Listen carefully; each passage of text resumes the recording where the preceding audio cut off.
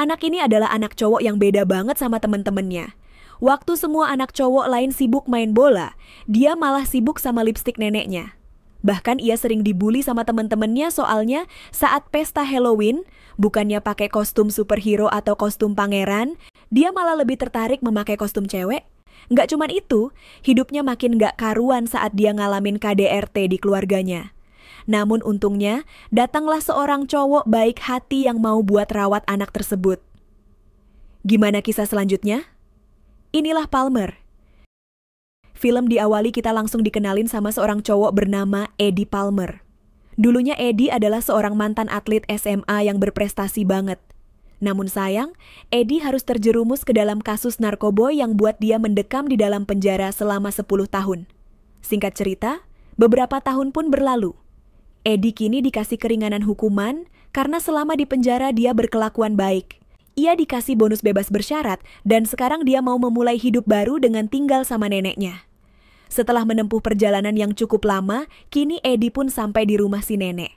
Ia pun langsung disambut hangat sama neneknya karena kini cuma tersisa si nenek lah keluarganya Eddie. Go get settled. Okay. Drive no more. Setelah masuk, Eddie lalu ngeliat dari jendela tetangga si nenek yang merupakan seorang anak cowok bernama Sam, yang saat ini lagi bermain sama ibunya yang diketahui bernama Sally. Diceritain kalau si nenek deket banget sama Sam karena setiap kali orang tuanya keluar rumah, mereka sampai nggak pulang berhari-hari. Oleh sebab itulah si nenek selalu ngejagain Sam ketika ia ditinggal pergi sama kedua orang tuanya. Keesokan harinya, Eddie pergi berkeliling kota buat nyari kerjaan, karena ia nggak mau menjadi benalu di rumah neneknya. Namun sayang, karena status mantan narapidana itu, Eddie pun harus kesulitan buat ngedapetin kerjaan. Bahkan buat melamar jadi buruh bangunan aja ia tetap ditolak.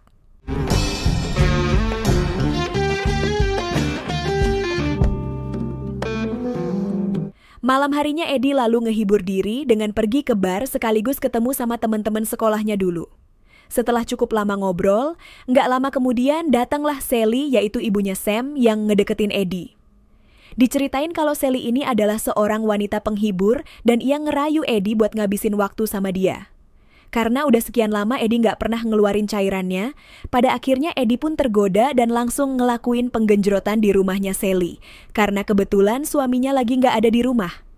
Pagi harinya, Eddie yang bangun kesiangan pun langsung memakai pakaiannya dan dia malah kepergok sama si nenek dan juga Sam yang lagi ngejemur pakaian. Namun di sini mereka malah nggak curiga sama sekali karena mereka mengira kalau Eddie cuma berkunjung biasa di rumahnya Sally. Siang harinya, si nenek meminta Eddie buat nganterin dia ke gereja. Pada momen ini, buat pertama kali setelah keluar dari penjara Eddie pergi ke gereja. Setibanya di sana, orang-orang terlihat lagi ngomongin Eddie karena status mantan narapidananya.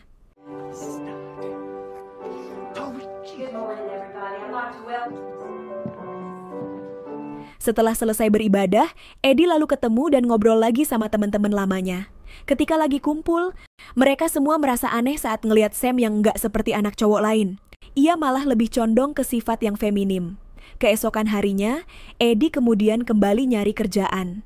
Sebelum berangkat, si nenek ngasih Eddie sejumlah uang dan nyuruh dia buat mampir di minimarket untuk beli kebutuhan sehari-hari. Eddie kemudian kembali berkeliling nyari kerjaan namun hasilnya tetap sama. Nggak ada orang yang mau nerima dia kerja karena status mantan narapidananya itu.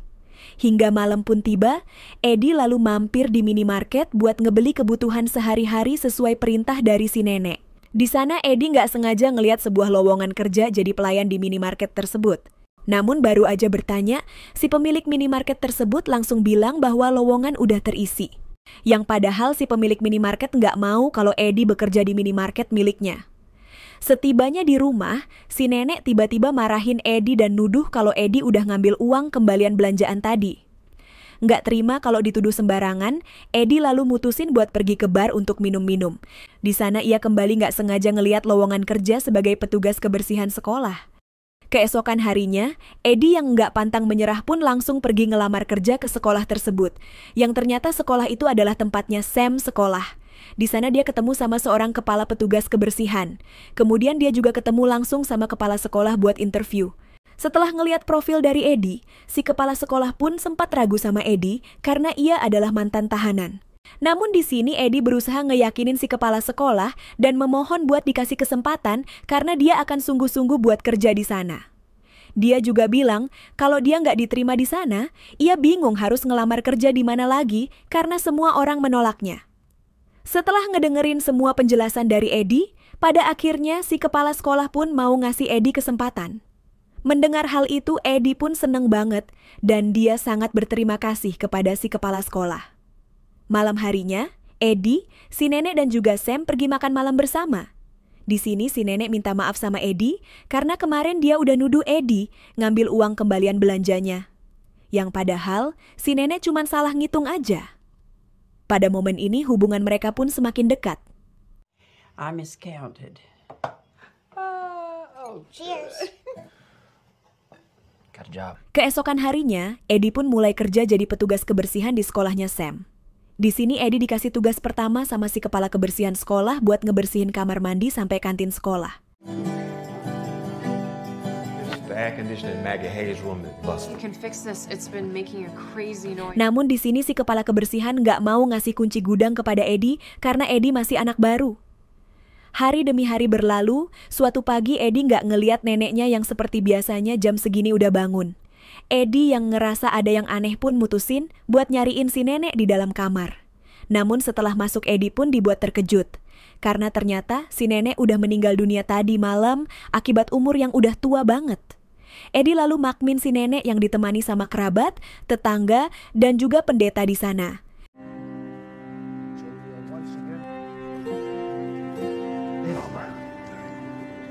Setelah kepergian si nenek, kini hari-hari Eddie ditemenin sama Sam yang setiap hari selalu datang ke rumah si nenek. Di sana Eddie pun ngerasa risih sama kehadiran Sam yang berperilaku nggak seperti anak cowok pada umumnya. Ia juga nggak mau kalau harus ngurusin si Sam karena ia masih punya orang tua. Namun karena orang tuanya Sam nggak pernah ada di rumah, Eddie lalu mutusin buat bawa Sam ke kantor polisi aja. Setibanya di sana, Eddie lalu nitipin Sam sama salah seorang teman lamanya yang kerja jadi polisi di sana. Ia ngelapor kalau orang tuanya Sam nggak pernah pulang dan bisa dibilang kalau Sam udah ditelantarin sama orang tuanya. Si teman pun bilang kalau laporannya Eddie ini masih belum dikategorikan sebagai tindak kriminal. Dan dia ngasih saran agar Eddie membawa pulang Sam dan nunggu 24 jam lagi sampai orang tuanya Sam pulang. Alright. Leave him. The alone's a handful. And I call the child services. Pada akhirnya Eddie pun dengan terpaksa harus ngebawa Sam kembali ke rumah. Hari demi hari pun terus berlalu, hingga suatu saat gurunya Sam yang baru nerima kabar kalau Sam udah ditelantarkan sama orang tuanya pun datang ke rumahnya Eddie buat ngeliat kondisinya Sam. Di sini, si guru yang bernama Maggie pun berterima kasih banget sama Eddie karena udah mau ngerawat Sam. Ia juga ngasih nomor HP-nya buat Eddie supaya nanti kalau terjadi sesuatu sama Sam, ia bisa ngasih tahu. I mean, your guess is as good as mine. You know, I just give you my phone number and if... Good. Yeah. Okay, thanks. Setelah ibu guru Maggie pergi, Eddie lalu nyuruh Sam buat mandi karena udah 3 hari dia belum mandi. Tapi di sini ternyata Sam nggak berani ke kamar mandi sendirian dan selalu minta Eddie buat nemenin dia.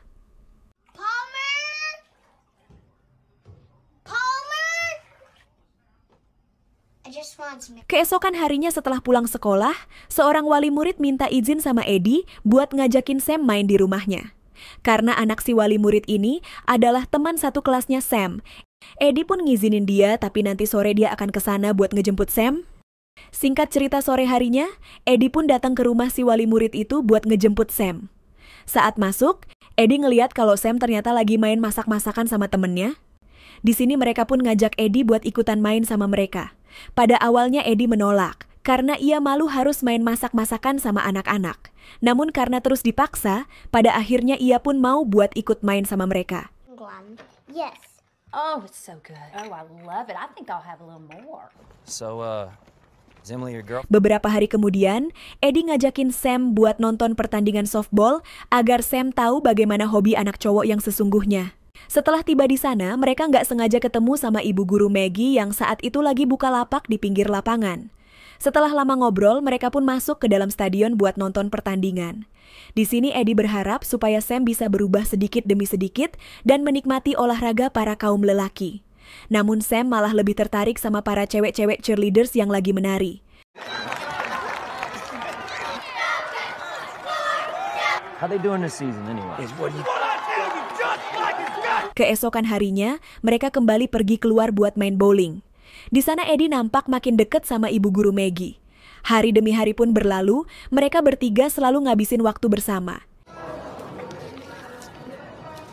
So, quarter. Here. And what you want to say is, my... Good. Thanks. My dog really. Eddie juga setiap minggu harus selalu pergi ke kantor polisi buat ngelaporin kegiatan sehari-harinya karena statusnya yang masih bebas bersyarat. Tapi, momen kebahagiaan tersebut nggak bertahan lama saat Eddie membaca sebuah surat wasiat dari almarhumah si nenek. Di dalam surat itu tertulis bahwa kalau si nenek meninggal dunia, maka dia akan nyumbangin rumah serta seluruh hartanya buat pembangunan gereja. Hal itu tentu aja ngebuat Eddie sangat terkejut, dan dia langsung menghubungi seorang notaris buat mastiin kebenaran surat tersebut. Dan si notaris pun bilang kalau surat wasiat itu memang benar adanya. Dan Eddie dikasih waktu 1 bulan lagi buat tinggal di rumah itu. Dan Eddie cuma mendapatkan bagian $5.000 aja buat ngelanjutin kehidupannya. Keesokan harinya, terlihat Sam yang nampak lagi dibully sama teman-temannya di sekolah karena Sam berperilaku kayak cewek. Eddie yang kebetulan ngeliat kejadian itu pun langsung ngancem mereka buat jangan pernah ganggu Sam lagi. Setelah pulang sekolah, Eddie ngajakin Sam ke sebuah toko baju buat milih kostum pesta Halloween yang akan diadakan 2 hari lagi di sekolah. Di sana Sam malah milih sebuah kostum cewek berwarna pink. Ngeliat hal itu tentu aja Eddie langsung nasehatin Sam kalau anak cowok itu nggak seharusnya memakai baju cewek berwarna pink. Seharusnya anak cowok itu pakai kostum superhero atau pangeran. Eddie lalu bilang kalau dia udah muak sama tingkah lakunya Sam yang udah menyimpang banget. Tapi Sam tetap aja bersikeras sama pendiriannya dan pada akhirnya Eddie pun membelikan baju cewek itu buat Sam. You ready for Halloween? Yep, can't wait. Keesokan harinya di sekolah, lagi-lagi Sam dibully sama teman-temannya karena kostum yang dia pakai aneh banget. Nggak lama kemudian ibu guru Maggie datang pakai kostum kepala sekolah lengkap sama kumisnya. Ia lalu bilang kalau di hari perayaan Halloween ini, setiap anak bebas jadi apa aja yang mereka mau serta bebas pakai kostum apapun. Mendengar hal itu Sam pun nggak jadi sedih dan ia semakin percaya diri sama apa yang ia pakai. Malam harinya, Sam dan Eddie lanjut ngerayain pesta Halloween di rumah ibu guru Maggie. Setelah Sam tidur, mereka pun nyempetin diri buat ngobrol dan nyeritain tentang diri mereka masing-masing. Di sini Maggie nanya sama Eddie kenapa dia bisa dipenjara. Eddie pun bilang kalau dulu dia adalah seorang pemain softball SMA. Namun suatu saat dia sempat ngalamin sidera yang cukup parah sampai ia dikeluarin dari tim. Sejak saat itulah hidupnya mulai berantakan dan dia sering konsumsi narkoboy. Dia terjerumus ke dalam dunia kriminal sampai merampok rumah seorang temannya hingga pada akhirnya ia dipenjara. Couple surgeries. Came back home, doing other things. Hari demi hari berlalu, Maggie dan juga Eddie sering ngelewatin waktu bersama. Hingga di suatu hari, Sam tiba-tiba lari masuk rumah sambil nangis ke dalam kamar. Eddie lalu nanya apa yang terjadi. Sam lalu cerita kalau ia dibully lagi. Mendengar hal itu, Eddie pun nyuruh Sam buat ngelawan anak-anak itu. Namun Sam bilang kalau yang ngebully dia kali ini bukanlah teman-temannya, melainkan teman-temannya Eddie, yaitu para orang dewasa. Mendengar hal itu, darahnya Eddie langsung mendidih, dan dia segera pergi buat ngasih pelajaran teman-temannya itu. Sesampainya di sana, Eddie pun tanpa basa-basi langsung mukulin salah seorang temennya yang udah membuli Sam tadi.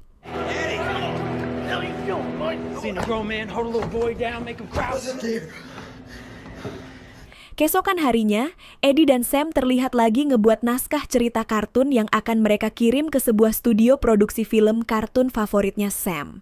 Nggak lama kemudian mereka dikejutkan sama kedatangan Sally yang tiba-tiba langsung membawa Sam pulang ke rumahnya. Di sini Eddie pun cuma bisa diem ngeliat Sam yang dibawa pergi sama ibu kandungnya. Nggak lama kemudian datanglah beberapa polisi dan juga anggota Komisi Perlindungan Anak buat bawa Sam pergi ke kantor. Karena pihak dari Komisi Perlindungan Anak baru nerima kabar kalau Sam udah ditelantarin sama orang tuanya. Eddie yang ngeliat hal itu pun segera pergi nyusulin mereka. Setibanya di sana, Eddie pun nggak diizinkan buat nemuin Sam, karena yang bisa nemuin Sam cuma orang tua atau wali yang sah. I have a felony record. Are you a parent? A family member? I'm sorry.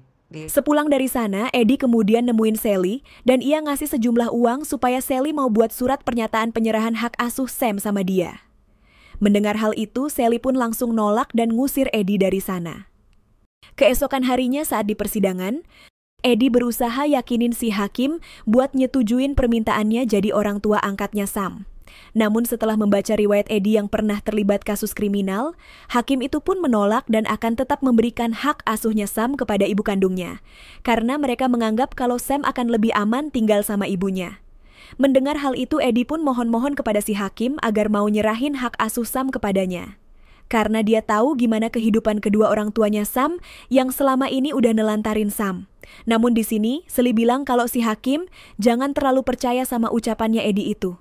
Ia yakin kalau Eddie yang merupakan seorang mantan narapidana punya niatan yang buruk kepada anaknya. Setelah mendengar penjelasan dari kedua belah pihak, pada akhirnya si hakim pun mutusin buat ngabulin permohonan Sally sama ngasih dia hak asuh Sam sepenuhnya.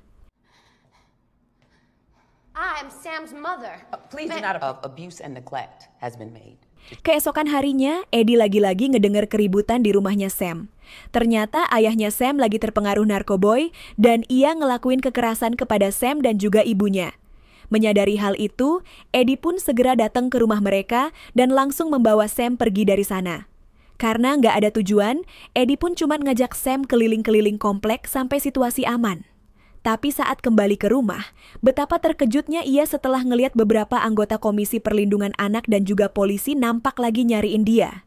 Karena sebelumnya Sally udah laporin Eddie ke polisi atas tuduhan penculikan anak, pada akhirnya Eddie pun harus ditangkap atas perbuatannya itu. Sam pun sampai histeris dan ngejar Eddie yang ditangkap sama para polisi.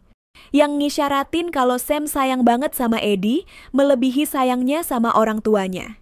Hey, come on, Sam, stop. It's okay. Father! Father! Keesokan harinya, Eddie pun dibebasin karena Sally ternyata udah nyabut laporannya. Setelah tiba di rumah, Sally pun ngajak Eddie buat ngobrol empat mata. Di sini Sally bilang, setelah kejadian kemarin, ia ngeliat bagaimana Sam ternyata sayang banget sama Eddie seperti ayahnya sendiri. Oleh sebab itu, mulai saat ini, dia akan nyerahin hak asuhnya Sam kepada Eddie. Karena ia sadar sama kondisinya yang sekarang, dia nggak akan bisa merawat Sam dengan baik. Ia berencana akan ngejalanin rehabilitasi dengan sebaik-baiknya agar dia bisa bersih dan menjadi wanita yang lebih baik lagi. What do you think?